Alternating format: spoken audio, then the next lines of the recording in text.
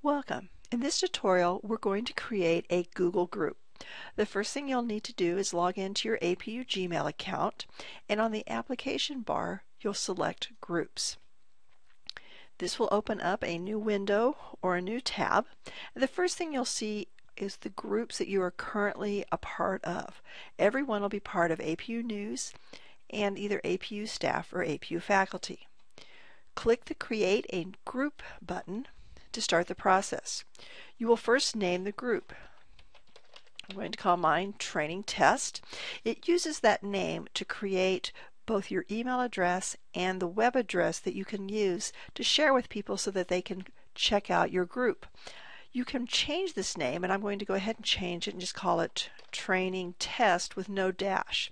That will also update the web address. Descriptions are required, and you want your description to be an example or a good example of what your group is about. So this is a test group, and that's what people will see if I make it public.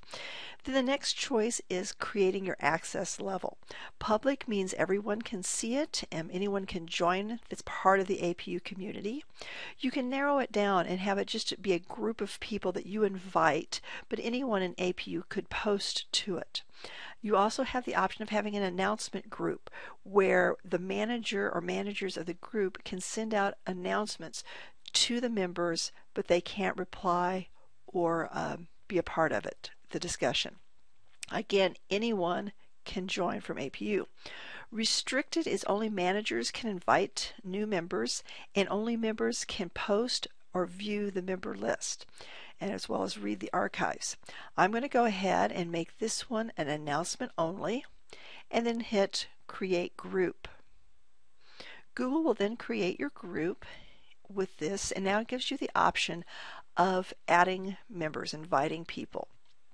You note here that it says your domain is closed. You cannot invite email addresses outside of your domain. So you couldn't invite someone that has an @Gmail account.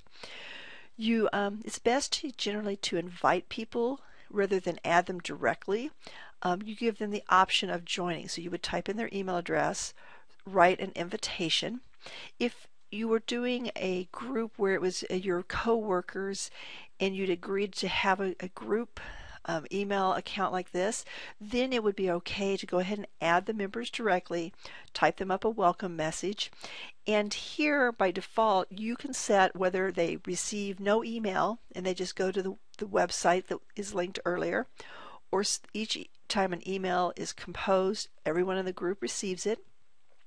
They could also you could select to have them receive a summary of the email a day. So any emails that would be sent out, they could just get one email at the end of the day with all of those emails, or one email with all activity. So they would just get that one email.